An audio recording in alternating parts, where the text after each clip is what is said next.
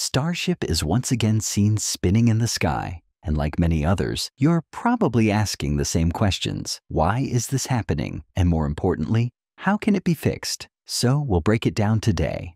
All right, let's start with that venting we saw about 5 minutes into the flight. A lot of people assumed it was a leak, but it might have actually been something planned. Before launch, SpaceX mentioned a few upgrades to help prevent the kind of engine issues they ran into during Flight 8. These included adding extra preload to key joints in the upper stage engines, a new nitrogen purge system, and some tweaks to the propellant drain setup. The nitrogen purge system is essentially a fire suppression measure. It flushes the area with nitrogen gas, which is non-flammable. This helps displace any oxygen or methane that could accumulate in confined areas like the attic section and potentially ignite. After that, there looked to be a hotspot on one of the Raptor vacuum engine's regen manifolds again. This was kind of scary because Flight 8 had some similar problems too, but this time it didn't seem to cause any issues. So, if these systems were in place, what exactly caused the failure? Well, Elon Musk mentioned that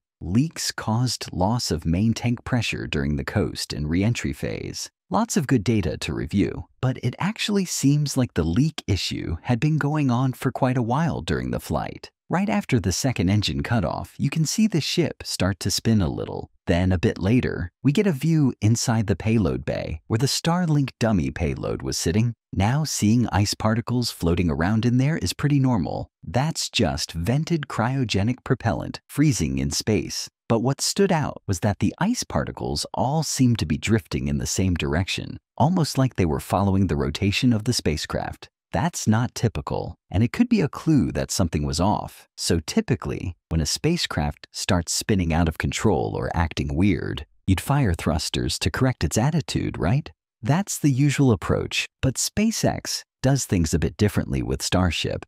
Instead of using traditional cold gas thrusters, Starship relies on ullage gas for attitude control. That's the gas in the empty space above the liquid propellant in the tanks. As the engines burn fuel, that space grows, and to keep the tanks pressurized, you have to fill it with gas. Starship does this by boiling off some of the cryogenic propellants and re-injecting it as a high-pressure gas. This keeps the fuel stable and flowing correctly. And that pressurized gas can also be used for controlling the vehicle's orientation. But in this case, because there was a leak, the tank couldn't build up enough pressure. And without that pressure, the attitude control system, basically the gas jets, can't function properly. So the vehicle loses its ability to steer during coast and re-entry. Some believe that the leak occurred because Starship still inherited design flaws from Flight 7. These flaws may still be present in Flight 35, just mitigated rather than fully resolved.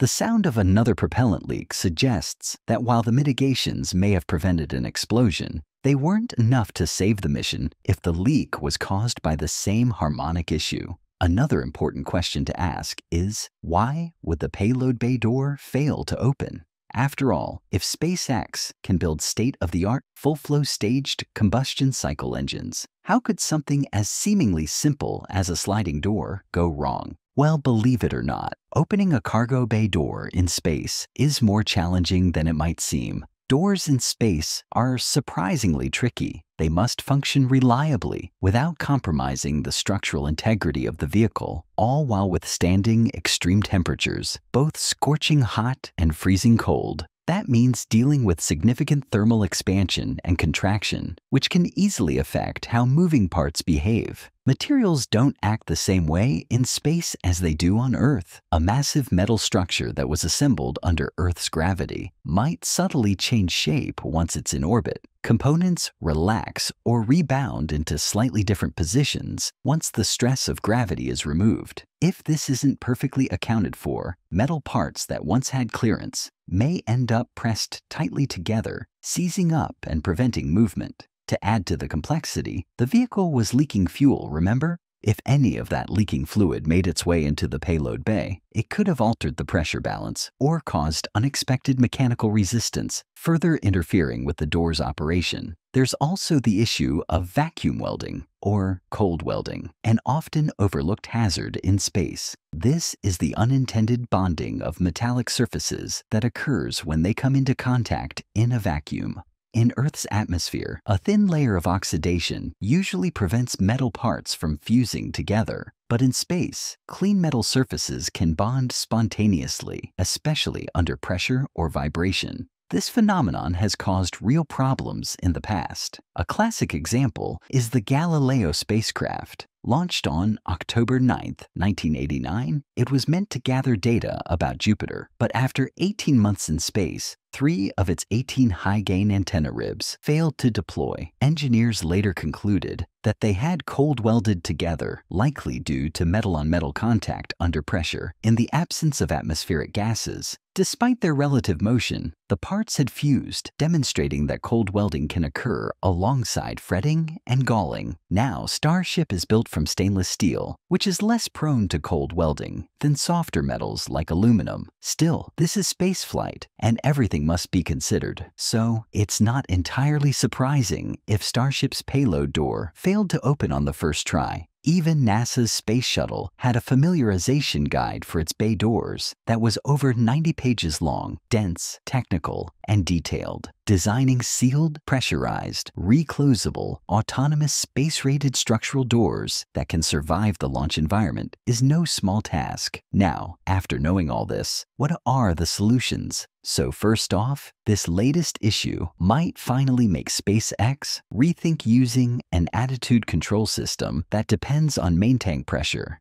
Sure, it's a cleaner design and simplifies things, but when you get a leak, like what happened this time, it becomes a big problem. The bigger the leak, the faster the drop in tank pressure, and the worse the RCS performs. And from what we've seen, it looks like there's no backup system in place. That's not great. A redundant RCS really seems necessary at this point. Now, if you're not familiar with RCS, it stands for Reaction Control System. It's basically a set of small thrusters that help a spacecraft steer, adjusting its orientation, or even moving it slightly in different directions. These thrusters can control roll, pitch, and yaw, and spacecraft usually use a mix of big and small thrusters, depending on how precise they need to be. But RCS isn't the only way to handle attitude control.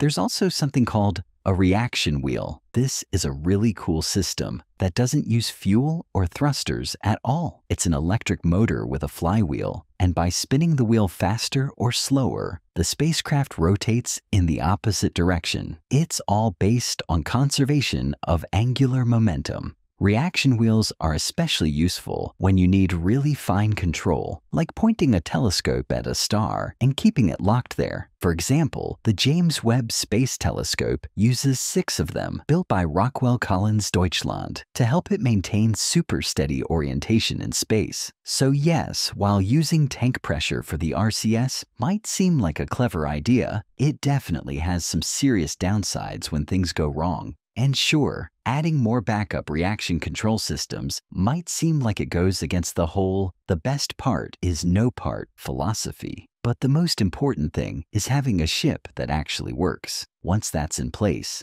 then you can start simplifying from there. SpaceX could also improve the flight algorithms and control authority so that Starship can reorient itself using only aerodynamic surfaces if it loses attitude control and starts re-entry in a random orientation. Basically, if Starship starts acting unpredictably, almost like an out-of-control aircraft, it could still interact with the atmosphere and use forces like lift and drag to stabilize itself. The flaps could be used to generate the control needed to bring it back into a proper re-entry attitude. If it's true that the leak was still caused by the same harmonic issue that hasn't been fully resolved, then a long-term solution might be switching to Raptor 3 engines. Raptor 3 was designed specifically to eliminate the need for a traditional heat shield around the engine section. That not only saves a lot of mass at the base of the vehicle, but also improves reliability.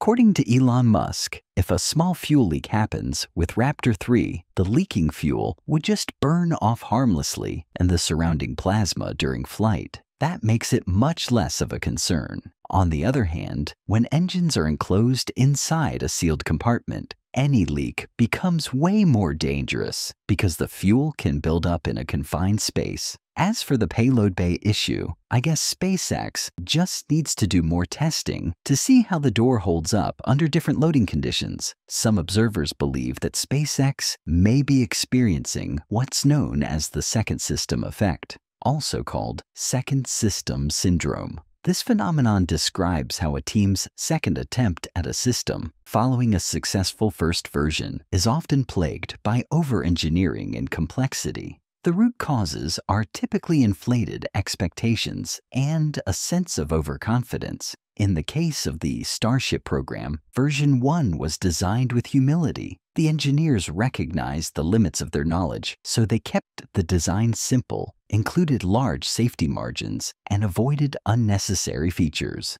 As a result, it worked well. Encouraged by that success, the team approached version 2 with greater confidence. They began adding in features they had previously left out, reducing margins and increasing complexity. However, they may not understand the system as thoroughly as they believe. This overconfidence can lead to an unreliable and failure-prone second version, an outcome consistent with what we have seen so far. But on the bright side, while the various failures are understandably disappointing, they also highlight just how far ahead SpaceX is pushing the boundaries of spaceflight. For example, the booster failed during its landing attempt on its second mission, something no other company has even reached, as most never attempt a second flight with the same hardware. The failure of the payload bay door is only relevant because SpaceX is attempting to reuse the second stage, something no one else is even trying.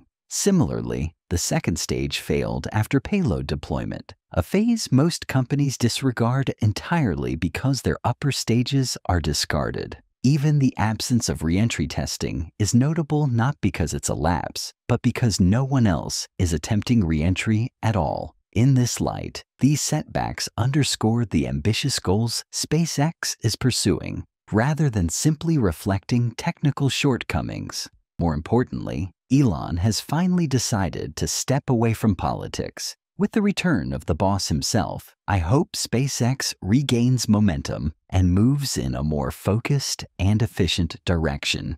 If you have watched this far, I truly appreciate your time and interest. I am glad to know that this video has been helpful to you. We are on our way to reaching our goal of 10,000 subscribers, so feel free to support us by hitting that subscribe button.